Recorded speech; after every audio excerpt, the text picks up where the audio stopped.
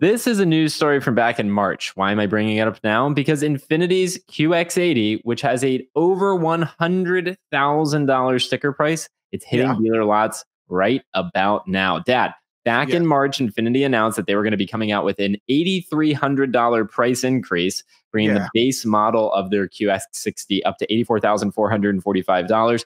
Multiple trim options of the QX60 now start at over $100,000. The top trim with options can get up to more than $115,000. This is for a brand that is struggling mightily in the United States. The answer when profits are down, when they go low, we go high. You go high, you raise them prices. And especially after Infiniti said, we're no longer going to try and be a luxury brand. Okay, so in accordance with not trying to be a luxury brand, we're going to price some of our vehicles at the same level as the Jeep Grand Wagoneer. So expensive, man. My hope is that these Infiniti dealers also own a Jeep dealership and they can park the Grand Wagoneers and these new QX80s next to each other and they see what happens if they crossbreed. I mean, look at this, dude. I'll pull it up on the screen right now. Look at this first page of results. When you search on caredge.com for Infiniti QX80, there's 2,291 of them, $105,000, $102,000, $98,000, $113,000, $102,000. I mean, this is lunacy, man. You know, if you can afford the Infiniti, then you can afford the Lexus. And you're probably better off with the Lexus than you are the Infiniti. $100,000 Nissan, no thank you, LOL. I mean, that's what you're buying. You're buying a Nissan. Yeah, exactly. That's exactly right. And you know, and people that are looking to spend that kind of money, Escalade, Denali, maybe a Lincoln, a BMW of some kind, the X7. A Mercedes-Benz, but nobody in their right mind is spending $113,000 and walking out of an Infiniti store with one vehicle. I mean, why would you do that? If you can afford to spend that kind of money, go spend it on a real car. We got another strike potentially happening. Workers at General Motors Fort Wayne pickup plant vote to authorize strike. Dad, hourly workers at GM's pickup plant in Indiana have voted to authorize a strike over staffing issues, including a previous decision to move some employees to different shifts, but a strike is not guaranteed. The local union would meet with GM to attempt to resolve issues before a strike would happen.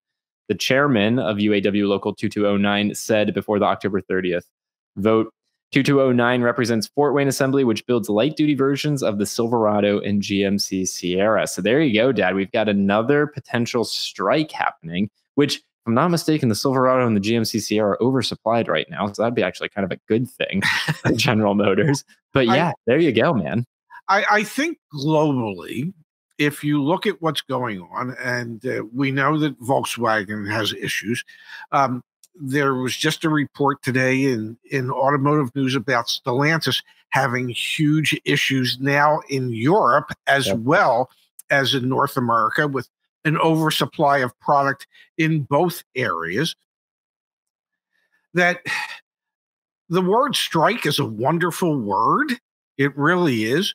But if more and more manufacturers are struggling with selling the product that they've already built, with creating and maintaining profit margins that will allow them to be around for years and years to come, it might be a word that during these tougher times for some of these auto manufacturers, it might be a word that we just take out of our vocabulary for the short term and just be thankful that we actually have a job, and maybe the production can remain at a high enough level that it can employ a high enough number of people. But it's the legacy automotive is having a tough time globally at the moment. And the only thing I would suggest is that workers take that into consideration when they're making whatever type of demands workers want to make.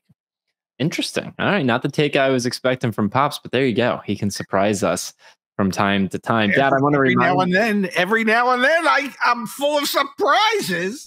what you need to know about the Chinese EV loved by Ford CEO and why you can't get it in the US. Ford CEO Jim Farley has been driving a Chinese electric vehicle, the Xiaomi Speed Ultra 7, for the past 6 months, and he loves it. You're talking about how Ford might look different in the future? Maybe it's one of these Chinese automakers that comes in and takes them out. The CEO of Ford absolutely loves his Xiaomi, and forgive me if I'm pronouncing that incorrectly, EV. Dad been driving it for 6 months, obviously doing competitive intelligence there. But at 6 months, you're no longer just doing competitive intelligence. You like the damn thing more than your own Mach-E. Well, maybe the reason he keeps driving it is the hopes that the people at the company headquarters notice it and go, damn, we need to build something as good as that. Okay. And why they haven't torn the damn thing down yet to see how they could build something as good as that is beyond me. Perhaps they have. I'm sure they have, Dad. I'm sure they have as well. But you have to know who your competitors are. You have, and if some of your competitors are relatively young players in automotive, you still have to take notice and you have to figure out what it is that they're doing. Now, let's face it, the Chinese manufacturers have so much government support. That's what allows them to be able to produce things at a much lower price point than what we can in this country. But that doesn't mean that they should be able to produce so much higher quality stuff than what we're able to produce. Especially as Ford's struggling on the quality front, struggling to get adoption of their EVs. I just find it fascinating that the CEO is out there driving around in one of his competitors' vehicle. Another really, you've got to be kidding me, Dad, that ties back to Ford.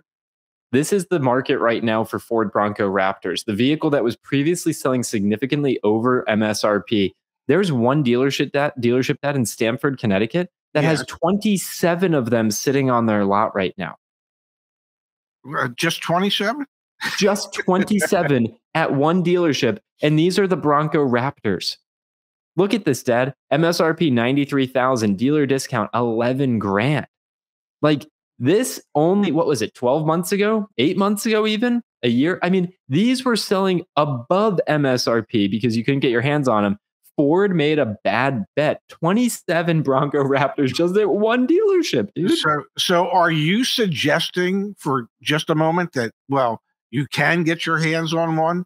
And if you do get your hands on one, you should be able to buy it at a significant discount. And any dealer that says to you, oh, no, there's a $40,000 market adjustment on these, well, that must be the podunk Ford dealer that doesn't have another Ford dealership around them for 100 miles and thinks they can get away with it. It just goes back to building what people want at price points that they can afford.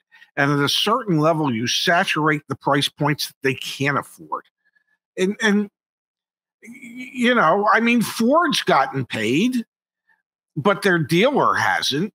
Yep. And and I hope what we should do, if you will indulge me, is you should bookmark that page, and then let's look next Tuesday, okay, and see how many of those they still have. We actually, Dad, looked at that exact page about 3 months ago, and there were 17.